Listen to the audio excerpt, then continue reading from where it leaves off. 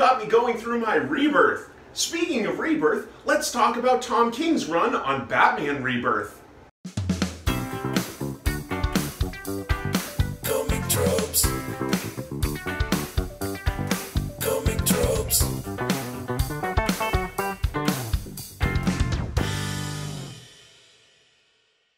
Hello, welcome to Comic Tropes. I'm your host, Chris. Today, I want to talk with you about a relatively new writer. He's had a lot of success, and with success can come criticism. Some of that criticism I actually agree with. I want to talk with you about Tom King. He's a writer at DC Comics who recently wrapped up an 85-issue run on Batman. Now, he uses a lot of the unique language of comics to tell stories in some clever ways. But does the sum of all the parts add up to something greater than the whole? Well, that's what we're going to take a look at today. So first, let's take a quick look at Tom King's history, and then we'll take a look at the run that he's had on Batman to analyze some of his techniques, or as I might call them, personal tropes. Let's get into it. Tom King graduated from Columbia University in 2000 and interned at both Marvel and DC Comics while in college. But after the terrorist attacks of September 11, 2001, King altered his career path and joined the CIA, where he became a counter-terrorism operations officer. About 7 years later, King's first child was born, and he decided to pursue his original dream. His debut novel, A Once Crowded Sky, was published in 2012. It was a superhero story and got him the attention of DC Comics. He began writing for Grayson about Batman's protege Nightwing in 2014 and wrote Omega Men beginning in 2015. That year also saw his Vertigo crime book Sheriff of Baghdad begin. The book was his first of many collaborations with artist Mitch Gerads and was based on many of his experiences from his time in the CIA in Iraq. That year also saw him begin a 12-issue series for Marvel called Vision. That followed Vision and his newly created android family trying to live a normal suburban life, and will allegedly inform some of the upcoming WandaVision Marvel show on Disney+. But beginning in 2016, King began his most ambitious project, taking over writing Batman following DC's Rebirth reboot event. The book was published twice a month, and King announced he intended to write a 106-issue story. In May of 2019, it was announced the run would be shortened to 85 issues. And that Batman run just wrapped up, so I think it's the ideal time to take a look at what Tom King did right, some of the areas where he fell short, and anything in between. Overall, I do like Tom King comics. I think that they're very well, but I do think that there are some areas where characterization can be inconsistent. So let's take a look at an overview of his entire run on Batman, some of the important arcs, the highs and lows, so that we can analyze and get familiar with the techniques that he commonly uses. I'm not trying to outright summarize or spoil the issues, but I am going to go from beginning to end. What I'll do instead of spoiling big moments is just refer to the overall arc. But this is your spoiler warning in case you want to enter completely free and don't know anything before you read it. King's run begins with a one-shot called Rebirth to coincide with DC's Rebirth event, and appropriately, it deals with Rebirth. Batman and one of his proteges, Duke Thomas, train in one scene that directly references Batman Year One by Frank Miller and David Mazzucchelli. Batman and Duke go up against the villain Calendar Man, who we learn is constantly reborn with the seasons. Duke wonders how they can defeat someone who grows stronger, and Batman replies they will also become stronger. It's a type of commentary on Batman the title constantly being reborn with new creative teams. The first story arc is called I Am Gotham and begins with Batman steering a commuter jet taken over by terrorists. He rides it, calculating that the only way to land it safely will result in him dying, and he makes his peace with this, saying goodbye to Alfred, his butler and father figure. But he's saved at the last moment by new superheroes Gotham and Gotham Girl. Over the course of the arc, Batman agrees to take them under his wing, but Gotham goes crazy and Batman has to call in his Justice League allies to take him down. This is an interesting set of ideas. Batman has often taken allies under his wing, anyone from Robin to Huntress to Batwoman, but they're rarely super-powered beings, and this changes that up. It also addresses the idea of why doesn't Batman call in the Justice League when he has a really big problem? It's not something we really see in the Batman titles, but we see it here. And there's a good reason for that, because Gotham and Gotham Girl are given abilities where they can use up as much power as they want, but it shortens their lifespan when they use it. In a little way, it's kind of like Spawn in that regard. So they can be more powerful than even Superman. It would just drastically reduce their lifespan. This story contains a lot of elements. We're being introduced to Batman and Gotham Girl and Gotham. We're being introduced to other villains like Psycho Pirate, a really powerful villain who's been a key figure in events like Crisis on Infinite Earths. He was actually used by the Anti-Monitor, the main villain in that. Because Psycho Pirate can manipulate anyone's emotions. Even up to the gods, he can manipulate somebody's emotions. That's a really powerful ability. It's a lot to introduce in one story arc, and some people have claimed that Tom King tells decompressed stories built for the trade paperback. I really don't agree with that, because I think this is a lot of story fit into 5 issues. The second arc is called I Am Suicide, and it involves Batman putting together his own Suicide Squad team to go to his enemy Bane's island.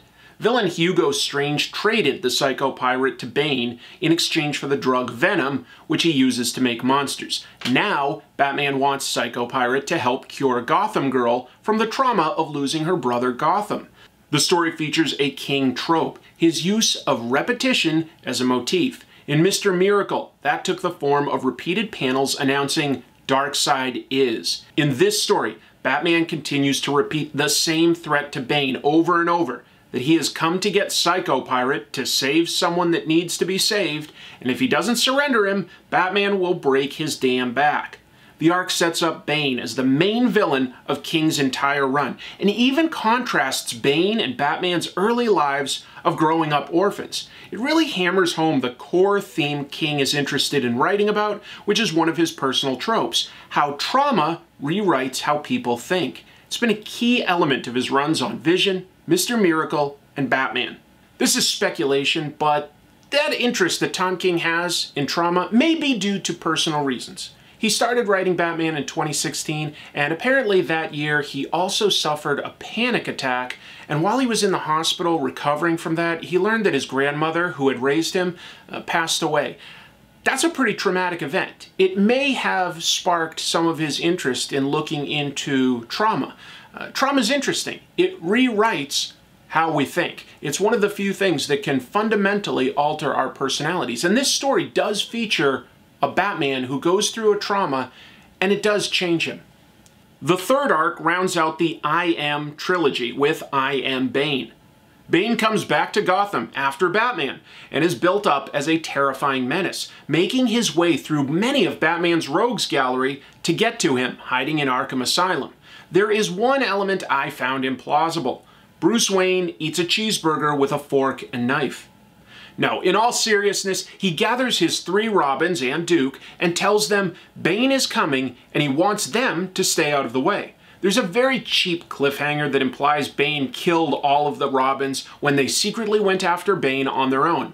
I don't think they do that, and in the next issue, it's explained Bane didn't kill them. So Batman puts them in cryostasis in Superman's Fortress of Solitude. I would like to see more of Batman as a father figure, but King doesn't seem to have much interest in Robin and sidelines them in a way I don't quite buy. However, the story continues to build on Catwoman as both a crime-fighting partner and a serious romance. And following this story arc, Batman actually proposes to Catwoman. This is somewhat awkwardly interrupted by a 2-issue crossover with The Flash, tying into the then upcoming event Doomsday Clock. It interrupts the flow of the overall story, but does give us a fantastic fight scene between Batman and Reverse Flash that Batman just cannot win, and also introduces Batman face to face with his father, who became Batman in the Flashpoint alternate timeline, which is somehow resurrected here. Thomas Wayne is more vicious than Bruce Wayne and is more traumatized by losing his son. He knows the pain of being Batman and is willing to do anything to convince his son to stop living that life. By this point, I think it's clear that pacing is very important to Tom King. In Batman, he'll alternate between stories that may be 3 or 4 issues and larger ones that can be 8 to 10 issues. It's really not paced for the trade paperback specifically. Some issues can feature long poetic monologues. Others can be nearly dialogue-free. This means a reader can sometimes breeze through an issue, and that is frustrating when they're $3.99, but it's also something you can handle uniquely in comics compared to books or movies where you can only read or watch within set timing. Comics can be slowed down or sped up. King takes advantage of pacing within individual issues by carefully deciding on how many issues he'll be using in a story arc and how many panels within a page of an issue to use. Mr. Miracle exemplifies this best, where he'll utilize 9-panel grids that make the reader read each bit of dialogue and know that's a moment in time before the gutters between panels separate things. He and artist Mitch Gerads also used that to great effect in Mr. Miracle to physically separate the traumatized Mr. Miracle from people that could be right next to him. Yet we read that gutter as a type of separation and isolation. This structure was common in the early days of comic book storytelling, and Dave Gibbons used it to superior effect in Watchmen. So it's only appropriate that in a 2-part story where Batman and Flash have a crossover event related to the story Doomsday Clock, which is tied to Watchmen, the storytelling becomes a 9-panel grid once more. So far, we are 24 issues in, and I am all in. There have been some great adventure beats, there have been some great character beats. If you're gonna criticize anything, I guess you could argue that Batman is sometimes a bit too competent. Like, there's a scene where he takes out hundreds of Bane's guards. On the other hand, there's something I really like about Bane. He's built up as a calculating and powerful threat. That's my Bane impression, you're welcome. I like what they do with Bane a lot. And I also buy into the Batman-Catwoman romance, which is placed forefront. I think that Catwoman is the romantic partner for Batman. She can keep up with him, she challenges him. I've always believed that she's the best fit as a romantic interest. So far, I really like it. Before Catwoman can give an answer to Batman's proposal, Batman reveals to Catwoman his greatest shame. A year ago, there was a gang war between Joker and Riddler, and it culminated in Batman attempting to kill Riddler. I actually do believe in Batman losing it in the moment because Riddler had done something unforgivable. He'd killed the son of Kite Man. Kite Man is a joke villain, but another trope of King's is his passion for minor characters and using them in important ways. This holds true for characters like Kite Man and Ventriloquist in his Batman run. The storyline is 8 issues and has interludes detailing the origin and tragedy of D-list villain Kite Man, which is very engrossing. Joker is depressed and can't laugh, and it leads to a very unpredictable and scary Joker. Riddler's interpretation didn't work for me as much because he was more of a weird jock with his shirt frequently off or open, big sideburns, and he carves a question mark into his chest. But this is DC Rebirth, and I'm not against a new interpretation of Riddler. This take just didn't 100% click with me. I would also have liked to see more of the battles between Riddler and Joker, who each recruit all of Batman's other villains. We get some montages and hear the police talk about the death toll, but rarely see the actual skirmishes. Odd that they couldn't fit that into an 8-issue story arc. There are still cool moments though, like Deathstroke versus Deadshot, and Riddler and Batman arming his faction with Kite Man's kites to get to Joker's skyscraper headquarters. And again, I bought into Batman's interpretation in this story. I loved the framing device of Batman telling Catwoman about his greatest shame. I thought that that was an important and believable character beat. I really liked the idea of the depressed and unhinged Joker just acting in a very chaotic way, trying to find his laugh. That was legit scary. Riddler didn't work too well for me. Initially, we're told that his motivation is that Riddler wants to take out Joker because he figures one of them will be the one to ultimately kill Batman, so first they have to kill each other so that only one of them can have the pleasure of finishing off Batman. But then at the last minute, we're told that his motivation all along was actually to make the Riddler laugh and solve the riddle of the Joker. Why would he care about that? Fortunately, this is followed up with a nearly perfect story of Batman and Superman going on a double date with Catwoman and Lois Lane to an amusement park where they all have to dress up as each other. It's just fun and has gorgeous artwork by Clay Mann. After that, there's a team-up with Wonder Woman, where they agree to fight for a superhero that lives in a dimension where time moves much faster. And Batman and Wonder Woman battle supernatural forces there for 37 years. It's a little over the top, but it does have some nice character moments and some really fantastic art by Joel Jones. After a few more short stories, it's almost time for the wedding, and the Joker is jealous that he wasn't invited. He ends up holding another wedding party hostage. During this event, Joker holds the bride at gunpoint with Batman right in front of him, and Batman fails to save the hostage. I have an issue with this. I am not against the idea of Batman failing from time to time. I think that a flawed character that makes mistakes is inherently interesting. They've got something to overcome. But we've also been presented with a Batman who can do amazing things. He can ride a jet, he can take out hundreds of armed guards, and yet he somehow can't save just one hostage that's right in front of him. I'm not against that happening so much as exactly how this was presented. It felt a little implausible how this was specifically laid out. To me, it's a little depressing. That may be kind of the point. Again, I'm not against the idea of a superhero failing, but I do think that there is a difference between heroes failing and superheroes being presented as incapable. It's a fine line. Your mileage may vary. The more important element of this story is Joker confronting Catwoman and telling her that if she marries Batman, he'll be happy and then he won't be Batman. This seed of doubt is planted and bears fruit when Catwoman's friend Holly later voices similar concerns. It all culminates with Catwoman leaving Batman at the altar. The wedding falling apart proved to be controversial. It worked for me. Even if the logic doesn't hold up, I believe that Catwoman could have believed that and that caused things to fall apart. It doesn't mean that they don't love each other and that they can't get back together. It means that in this moment, the wedding, which had been built up to for about 24 issues at this point, fell apart. And the thing that's worth noting is in the moment, that may not have worked, but I think when you look at the full arc and you realize that takes place basically halfway through, that there's a lot more story still to come. There's something still to tell. And this was a turning point for Batman the character. This dealt him a huge traumatic blow, and we're later told that basically this was all the result of Bane's manipulations. He made Holly voice those doubts so that Catwoman had those doubts. I think it makes a type of sense. But again, your mileage may vary. The next 3-issue arc is arguably the best in Tom King's run.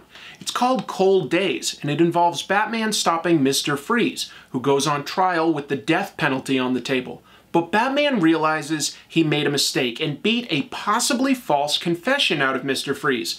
This is the beginning of a Batman going just a bit over the edge after his breakup.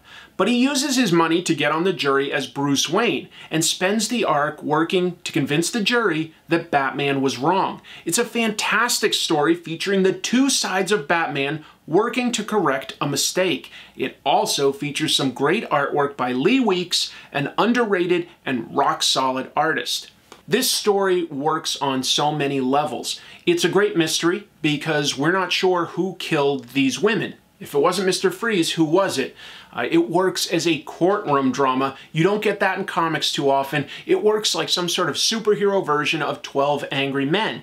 And it works as a character piece with Batman and Bruce Wayne on opposite sides. You don't get to see a lot of stories with just Bruce Wayne, but this is all about Bruce Wayne and him using himself to argue against Batman, to try to correct a mistake. I loved it. It worked for me. Directly following this arc is another 3-issue arc of Batman and Nightwing patrolling. Nightwing was Batman's first Robin and adopted son.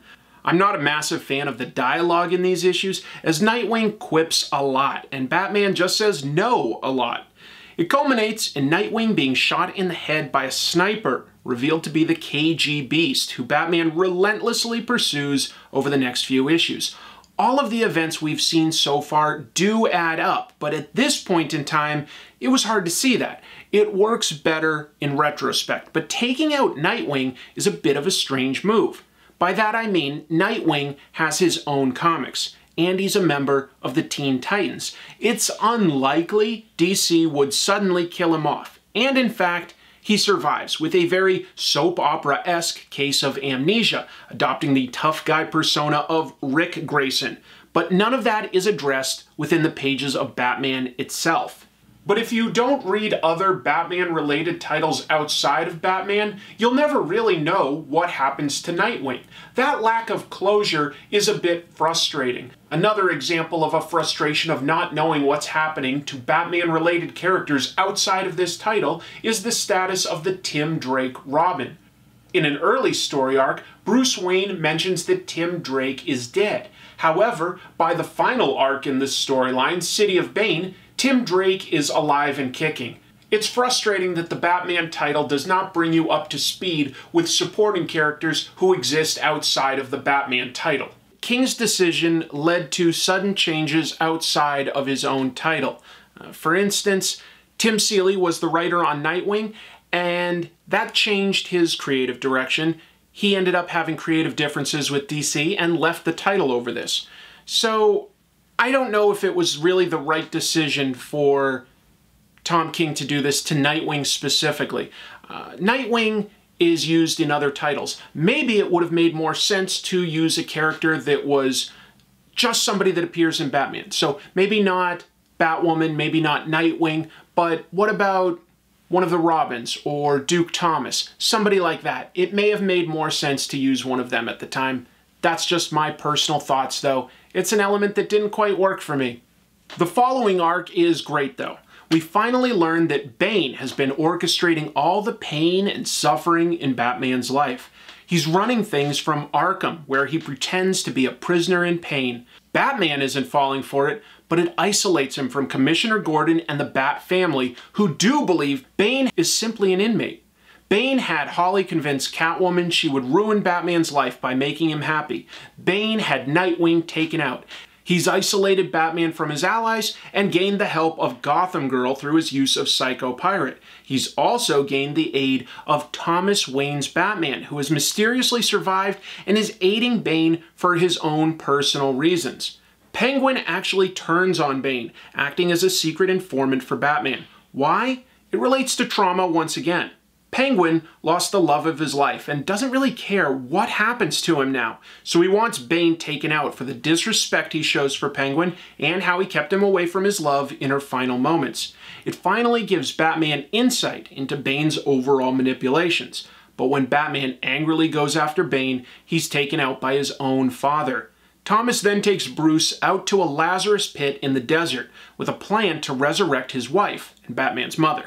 The two have a knockdown, drag-out fight, and one Batman emerges from the fight, but we don't yet know which one. What could be more painful, more traumatic for a son than being rejected, physically rejected, by your own father? This pain and trauma is half of what Tom King's run is about, and I'll get back to the other half in a few more moments. The next arc is called Nightmares. I don't care much for it, as it plays like a series of vignettes about Batman's fears. At the end, we see that Batman was hooked up to some sort of machine and he was experiencing hallucinations for 7 issues. It builds on some themes, but is ultimately somewhat inconsequential to moving the story forward.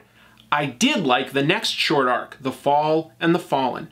Batman fights his way out of Arkham in a reverse of Bane invading, back in I Am Bane. Batman is then rescued by Catwoman.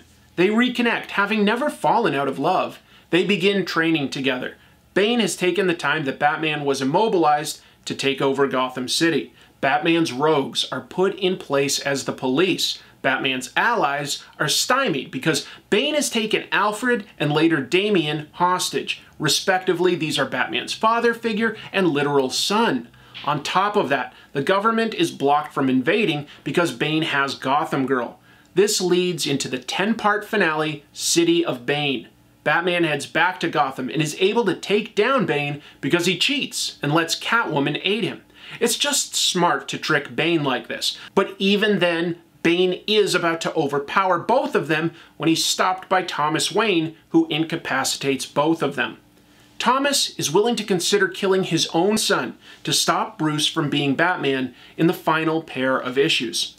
As to where it ends, well, I don't want to spoil that specific moment for you. I've tried to avoid certain big moments that take place. I've given you the broad strokes of each arc, but I haven't talked to you about specific moments. So if you have read it, you already know. If you haven't, now you have an idea of what Tom King writes about. So what does King do well? Well, he carefully structures arcs to highlight characters in new ways. He elevates the romance and trauma aspects of Bruce Wayne's life. He has some great action scenes and makes Bane and Thomas Wayne terrifying threats. He doesn't add a lot of new characters outside of Gotham Girl. Overall, I like that his entire run was about how trauma started Batman on his path, but love is ultimately what saves his life and keeps him from going over the edge. I do think some of this could have used his adopted sons in more meaningful ways, but he chose to focus on Catwoman, and them as a pair does work very well. King also writes for his artists. David Finch gets to do gritty action. Clay Mann gets to draw beautiful people in engaging discussions. John Romita Jr. gets a rainy Gotham night. Most of these stories play to the artist's strengths. What didn't I like? Some of the character moments didn't ring true to me. His take on Riddler, for instance. But that becomes personal preference, and I did like his take on a depressed Joker and a sad sack Kite Man. Some people won't care for the dialogue. It can be repetitious. It can remind you of Brian Michael Bendis and how he has people talk in elliptical and supposedly real ways, but that can ring hollow for some. It works for me. I don't mind long monologues and poetry. I think that's some of what's unique to comics compared to movies or TV. Your mileage may vary. There's one more ridiculous thing about this Batman run that I want to talk about, but it isn't really a complaint, so I'm going to talk about that right after the fan art section. Let's just take a look at the whole thing and quickly address the question, why was this run shortened from 100 or so issues down to 85? It wasn't sales. Sales were uniformly strong. No, instead what happened was DC said that they needed to utilize Batman in a big event, and Tom King said, you know what? That would sort of interrupt the story I want to tell. I'll just shorten my story a little. And he's going to tell a side project. He's got a maxi series, Batman, Catwoman, that will wrap up his thoughts on them as a couple. And I think that makes sense. When you look at it though, this was a long run. And it's up there with writers like Morrison, Snyder, Mensch. They've all had long runs. Denny O'Neil. It's way up there. 85 issues is a lot, and I think he accomplished a lot. I think he took Batman in some interesting new directions. Was it perfect? No, it wasn't perfect. There were some arcs that were sour notes for me, but I do personally think that it wrapped up on a solid note. I liked City of Bane. I liked where it ended. It's sad and tragic and romantic, and I just liked it. There's a lot to like about it. If you liked this run, I would recommend looking at Mr. Miracle and Sheriff of Baghdad. Those are two more great projects. Actually, also Vision. Vision is also a fantastic Tom King book. So he has some really solid stuff out there that I would recommend if you like this. Hopefully you appreciate this look at the entire run. It's a lot to look at. It's not something I can uniformly praise. I liked it, but I can't love it because there were some low points for me. Anyway, it took me a lot of time to think of how I wanted to structure my argument there. That was a lot to take in. Let's quickly take a look at fan art, and then I have one more thing to comment on. Vial Pando sent in a great piece referencing my recent trip to Japan. Check out more of Vilal's work on Instagram.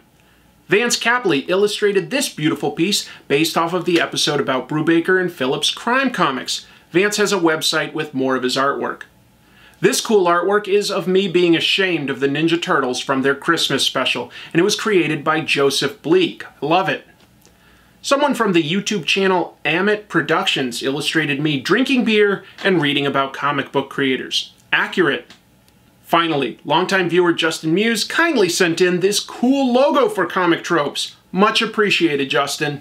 So I did just get back from Japan and I got a bunch of new Gachapon. I haven't had time to put it in the Gachapon machine yet. I will by next week.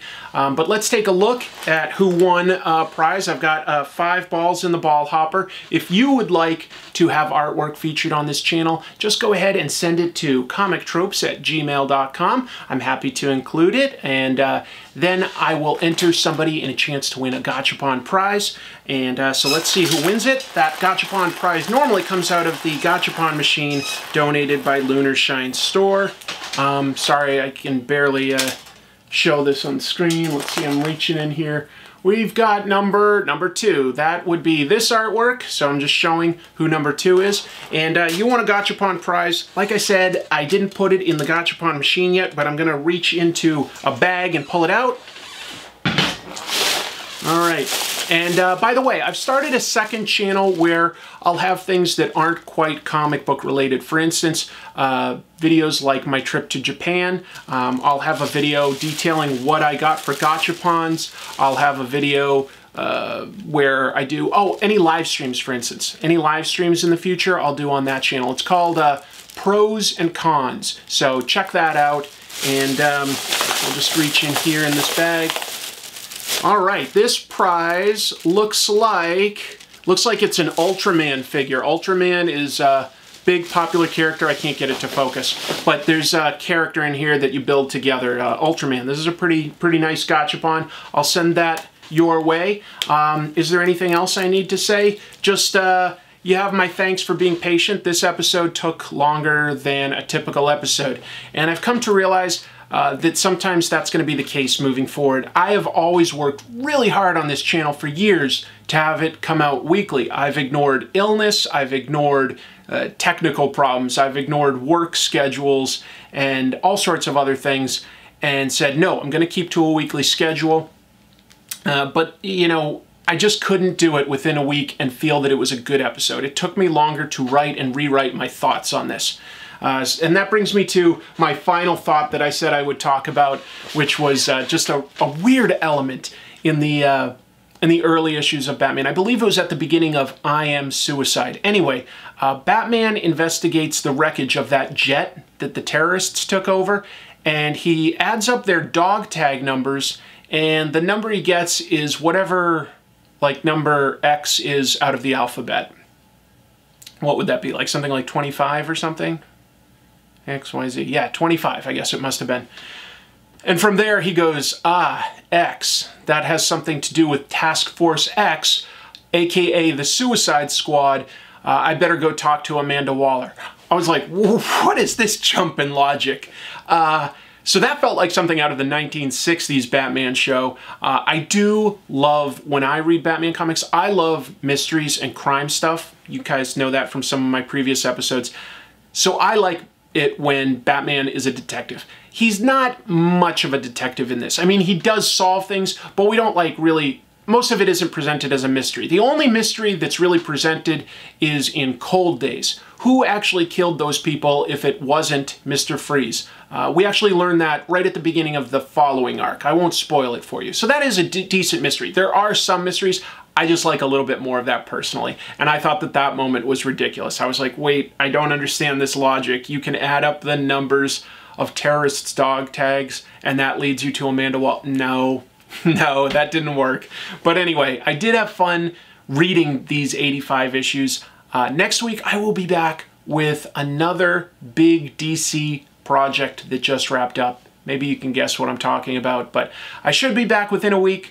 Sometimes it may take me 2 weeks moving forward in order to keep the quality where I want it to be. I hope you can understand that. Thank you so much for sticking with me, and until I see you next time, keep reading comics.